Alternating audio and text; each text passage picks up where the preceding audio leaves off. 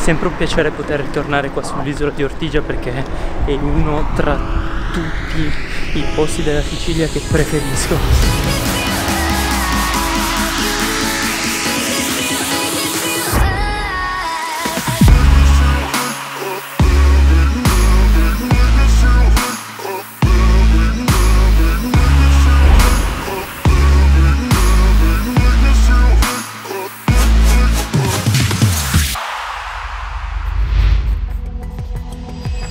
Valigia pronta, zaino pronto, drone pronto. Che poi una valigia così grossa non mi serve perché sto via solo una notte. Mia nonna sta facendo colazione, le do un grosso bacio e poi andiamo via. Ciao, buon viaggio.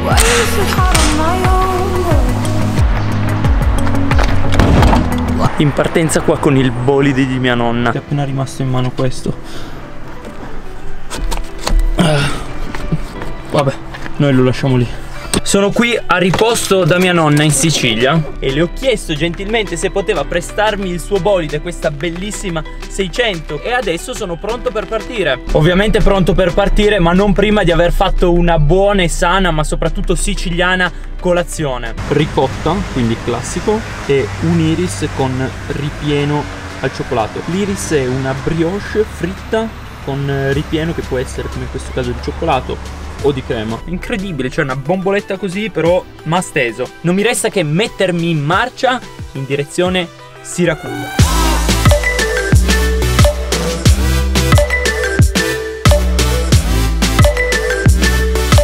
Ragazzi, prima di continuare con l'escursione a Siracusa volevo fare una brevissima premessa. Adesso mi vedete da solo, al contrario dei primi due video in cui avevo raggiunto due coppie di miei amici che erano partite precedentemente a me e io li avevo raggiunti quando loro erano arrivati a Trapani. Abbiamo passato insieme 3 giorni, uno passato a Trapani, uno passato a Scopello e San Vito Lo Capo e il terzo passato a Favignana. La notte del terzo giorno io sono partito e mi sono diretto nella parte opposta della Sicilia dove ho tutti i parenti e ho iniziato un'altra serie di escursioni, gite in questa parte di Sicilia che con questo e i prossimi video vi andrò a far vedere. Adesso vi lascio alla continuazione del video, vi invito a iscrivervi al canale, lasciare un bel mi piace e commentare, fatemi sapere che cosa ne pensate di questi video. Detto questo, buona continuazione. Dopo un'ora e mezza di macchina sono finalmente arrivato a Siracusa. Mi trovo in questo momento davanti all'entrata del parco archeologico della Neapolis, che è considerato non solo uno dei più vasti di tutta la Sicilia ma anche di tutto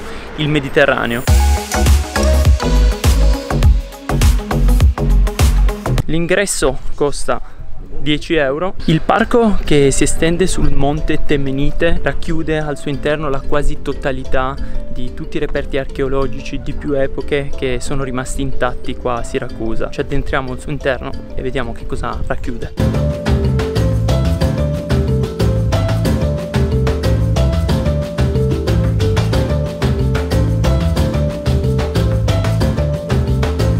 La prima cosa che salta all'occhio entrando nel parco è la fitta vegetazione.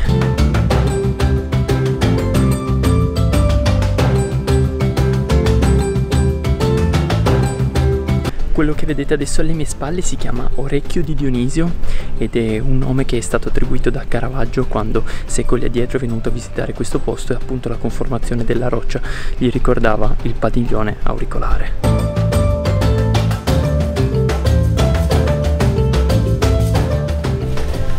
Quello che adesso vedete qua alla mia sinistra è il Teatro Greco, che è l'opera forse più importante di tutto il parco archeologico qui della Neapolis, e come vedete è pressoché intatto ed è stato ricavato scavando all'interno del monte sul quale si erge tutto il parco, ovvero il monte Temenite.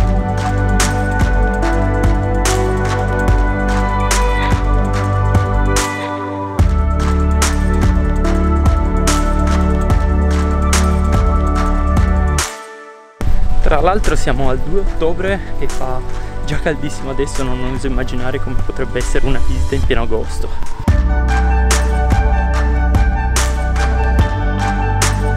faccia, poi ci sono le latomie, tutta la componente appunto di grotte, cavette, conche, molto molto bello e caratteristico della morfologia qua della zona. Una curiosità veramente importante sul Teatro Greco che abbiamo appena visto, la premiere delle Etnee di Eschilo è stata appunto fatta in questo teatro intorno al 476 a.C. Quella da cui ci stiamo allontanando adesso è la parte più antica e ci addentriamo invece nella parte latina con l'anfiteatro romano e la presunta tomba di Archimede. Quello che vedete qua davanti a me in questo momento è l'anfiteatro romano, è l'anfiteatro più grande della Sicilia ma anche uno dei più grandi al mondo.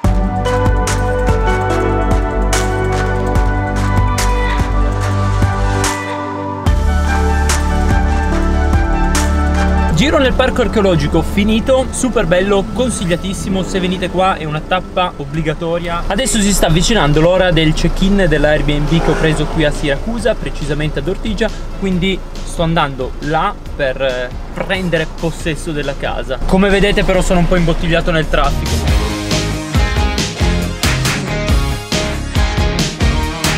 In qualsiasi punto della città di Siracusa in cui vi state trovando in questo esatto momento non potrete che non notare la basilica del santuario della Madonna delle Lacrime, presunto miracolo avvenuto agli inizi degli anni 60, se non sbaglio anche qualche anno prima, per cui un'effigie raffigurante la Madonna ha miracolosamente iniziato a lacrimare. Dopo quell'accadimento lì hanno deciso di costruirci sopra una basilica. Il gusto con cui l'hanno costruita secondo me è molto ma molto discutibile.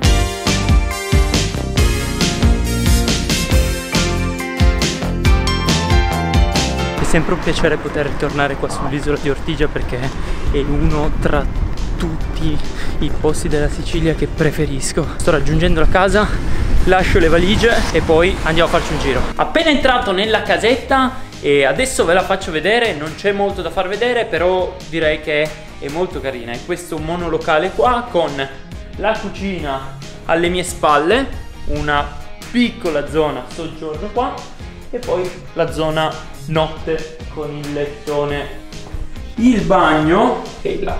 È un piccolo monolocale qua sull'isola di Ortigia, per passarci una notte va più che bene, carino, mi piace. Adesso non mi resta che smontare un po' i bagagli, poi uscire all'esplorazione dell'isola di Ortigia. Moments later.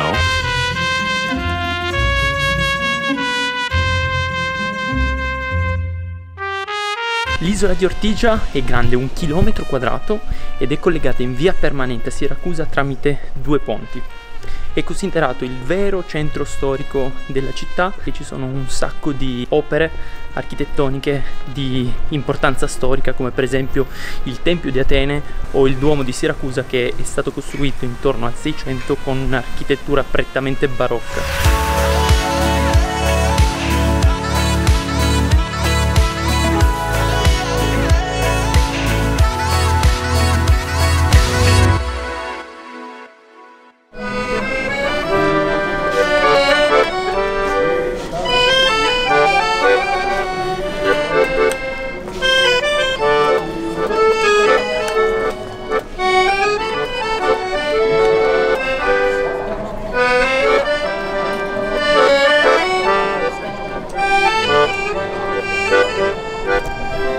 Allora ragazzi, il giro per Ortigia diurno finito.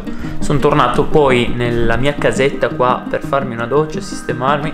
Adesso sono pronto per andare a fare un giro, fare cena. Spero che questa giornata vi sia piaciuta. Il video continua domani mattina, in cui mi sveglierò per andare a vedere l'alba. Incrociamo le dita e speriamo che sia una bella alba con delle belle nuvolazze che si colorano di arancione e di rosa. Le cose da fare e da vedere a Siracusa sono veramente tantissime. Una giornata sola non basta per poter apprezzare proprio tutto quanto al completo. Una cosa che vi consiglio caldamente di andare a vedere, anche se si trova a circa 20 km da qua, sono le necropoli di Pantalica, che sono diventate patrimonio UNESCO e secondo me vale veramente la pena. Per oggi direi che è tutto, ci vediamo domani mattina. Ciao. The next morning.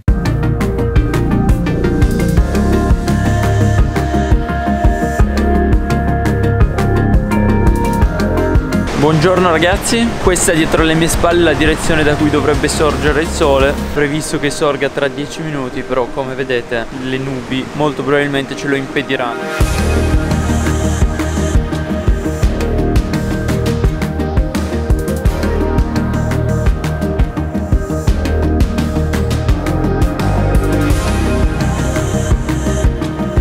Come preannunciato il sole non si è visto, quindi non mi resta che tornare a letto, dormo un paio d'ore e poi sveglia. Come avete visto dai miei occhi, questa levataccia per andare a vedere l'alba mi aveva totalmente distrutto e purtroppo non era stata neanche un'alba così soddisfacente, proprio perché le nuvole avevano coperto totalmente la linea dell'orizzonte da cui sarebbe sorto il sole. La giornata quindi non era partita benissimo, però sarebbe continuata in ottimo modo, proprio perché dopo essere tornato a letto ed essermi svegliato sono ripartito in direzione noto. Questo video però termina qui e vi do appuntamento al prossimo, in cui andremo alla scoperta di questa bellissima città e vi farò vedere una spiaggia incredibile che ho visitato subito dopo. Per oggi è tutto, vi saluto e vi do appuntamento al prossimo video. Ciao!